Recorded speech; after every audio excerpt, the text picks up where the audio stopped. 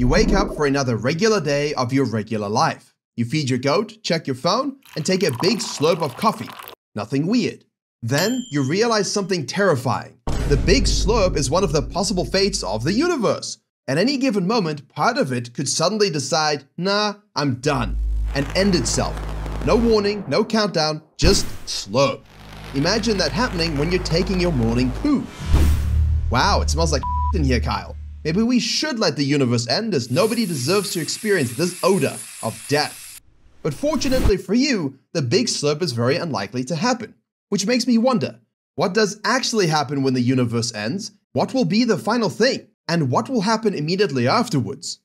Well, it's time to go on another journey again. Why are you still standing there? Let's go, big boy. Conveniently, there's a spaceship right here that definitely didn't take 6 hours of setting up last night. You know the drill by now. We leave the Earth, the solar system, we exit the Milky Way, and we look at the stars beneath us. Take a good look. It's the last time you'll see them, Kyle. Let's go forward in time to the end of the universe. Wait, why did the universe die already? Should it not exist for a lot longer? Well, apparently, Kyle, we just experienced the big crunch. Everything simply collapsed into a single singularity, ready to welcome a new, grateful universe. Maybe. Turns out the universe needs to have the right amount of density in order to live and die. We call this omega, which measures how much stuff is in the universe. It's density, like how many M&Ms you can fit into your lunchbox, except in the universe, the M&Ms are made up of dark energy, the invisible stuff that makes it expand, dark matter, which is the glue that stops galaxies falling apart, and finally 5% is baryonic matter, everything humans can see, touch, or smell. Sadly for me when I met you this morning. And apparently, during our time travel, this value became greater than 1. I guess violating the laws of physics has repercussions. But no problem, let's just try it again. Wait, it ended again? That was quicker than my first marriage. This time, there was apparently too little density for the universe to keep existing because during our time travel again, omega now became less than 1.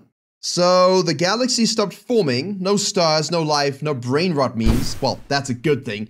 But the rest would suck. Everything died in a big freeze, and there's literally nothing happening anymore. I guess we learned that if omega changes by even 0.1, it can change the entire future of the universe. Let's just try this one more time and we'll take it a bit slower. And we hope that omega stays at 1. That means the universe will simply keep on going without, crunches and freezings.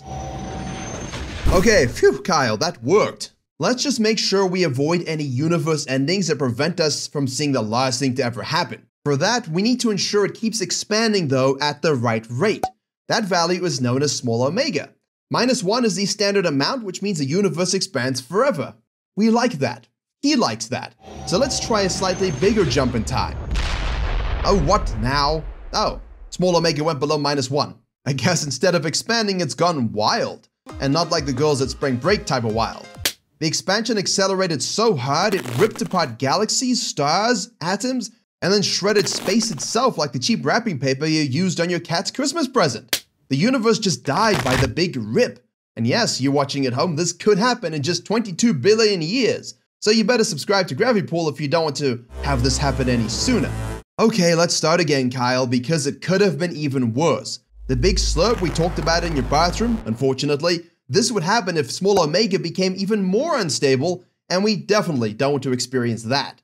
So we'll just hope that it doesn't happen again because we've gone through all the possibilities of the universe that end in pain, suffering, and me being stuck in a ship with you, Kyle. There's a good goat. There's only one good outcome left, and it's called the Lambda CDM model of the universe. This next attempt has to work because with this thing called the Hubble constant, we know how fast the universe expands. Technically, scientists have 2 values, which is making them go crazy, but we'll just hope that 68 is the correct answer so we don't die again. Because 68 means the universe's expansion is accelerating safely in a non-murderous way. Unlike the big freeze where it expanded way too much, way too fast. Oh, thank goodness, Kyle, we didn't get slurped, crunched, frozen, or ripped. That means the universe will now end with a slow, quiet fade into nothing called heat death. Now, we can truly see the last thing that will ever happen in the universe, and what happens afterwards. Welcome to the end of the Stelliferous Era, the Golden Age of Stars. This is the same era as when we left on our spaceship, but now 100 trillion years in the future, and it's coming to its end. See, the Golden Age of Stars wasn't always positive. In fact, when we were on the Earth at the start of our journey, over 90% of the stars to ever form had already formed. Tragic. But since then, the universe has expanded, and as it does, the density of dark matter has to remain the same. And so dark energy has increased too. Remember, dark energy is the reason the universe expands. More space means more dark energy. More dark energy means faster expansion.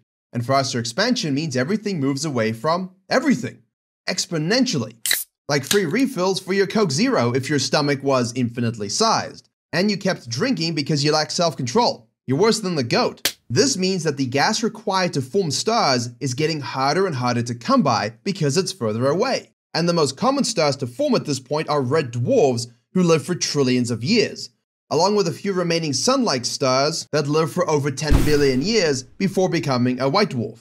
These smaller stars live so long that gas doesn't get put back into the universe in order to form more stars. Even black holes and neutron stars can hoard the gas to themselves in something called accretion disks, whereas large stars spread out gas fast by living short and exploding as supernova. But all of these stars are basically all gone by now. So what will happen at the end of the golden age of stars?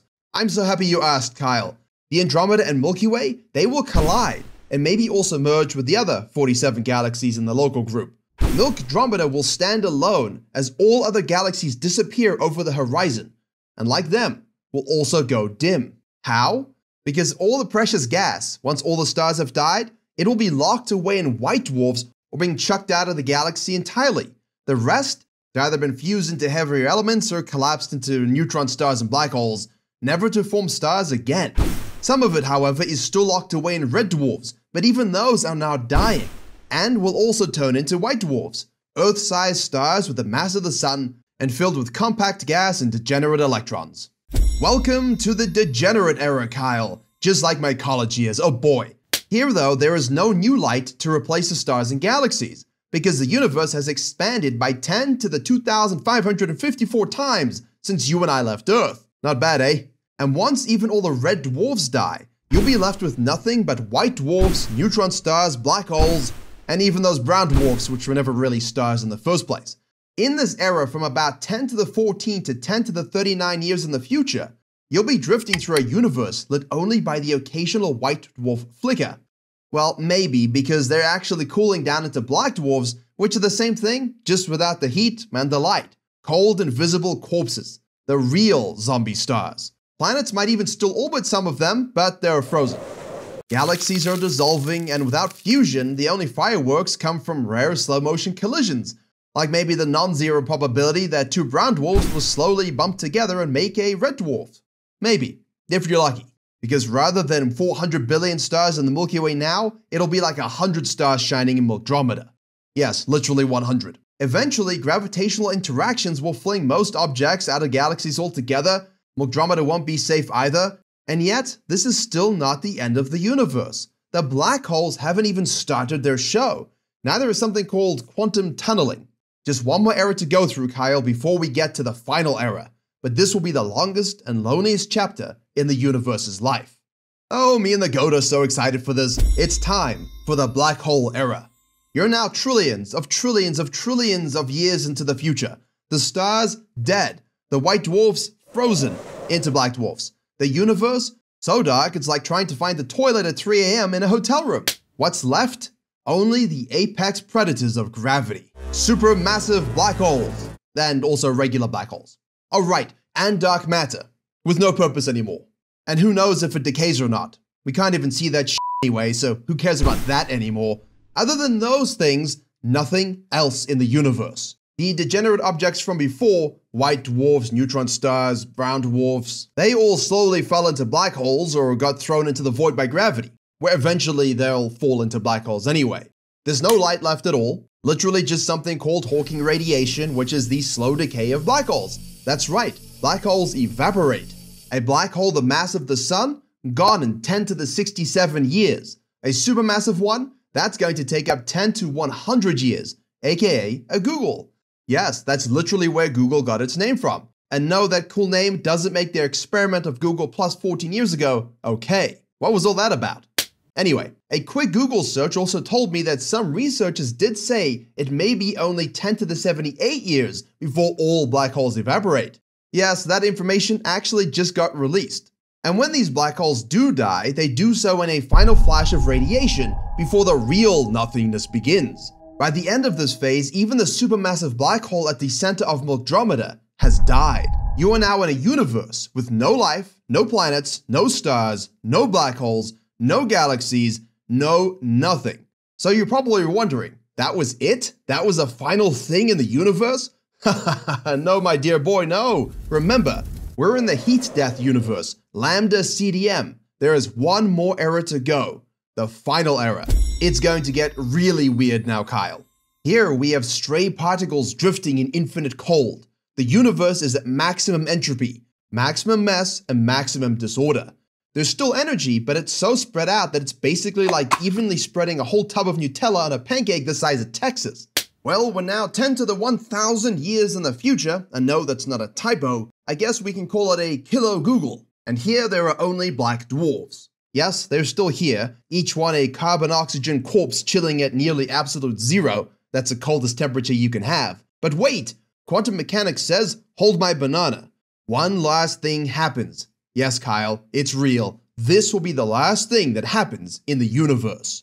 Remember, fusion is when two atoms of hydrogen in a star smash and merge to make new elements because of the heat of the star? Okay, quantum tunneling is the same thing, but instead of the heat of the star, it's about the pressure of the star being way too much, but it's only really for really cold stuff. And as you can see, it takes a lot longer. Quantum tunneling lets carbon atoms inside black dwarfs slowly smush together. Two carbon atoms fuse into magnesium. Nothing happens for another 100 trillion years. And now very slowly and eventually, two oxygen atoms will fuse into silicon. This goes on for a time that is way too long to even put on screen right now, right up until something called Nickel 56. And no, that's not the 56th iteration of Nickelback, the rock band, thank God, but it is radioactive, which means it decays, and when it does, it forms into iron 56. I can see the goat understands this better than you do, but this emits positrons. These are the evil opposite electrons who stop murdering the other electrons and then themselves. That's bad because those degenerate electrons were the only thing holding the black dwarf together. And so the black dwarf implodes and then explodes into a full-blown black dwarf supernova. And no, once again, that's definitely not my favorite category on an adult website. Don't check my web history. Okay, so maybe only dozens of these supernovas will be the last things to ever happen in the universe. One last little light show, one final scream across a dead blackness that nobody sees. Except you and me, Kyle. You know, 10 to the 50 years in the future, because that's how long it's going to take for this quantum tunneling to actually happen. But here is the thing. Is there something that can maybe happen after this? Well, there is something, and it's called a Boltzmann brain. This would form from all the energy death that has happened in the universe. And there is an idea in physics that these last remaining particles form life. As in a lone consciousness that is fake memories of a life that never lived. A brain with metaphorical eyes that open for a millisecond and then vanish. Just what the actual f***? After that absurdity, yes, truly nothing. The universe stops having anything. Well, now that's done, maybe we can find a way to get to another universe. Wait, what's happening? The universe is actually creating a new one? Kyle, what's going on here?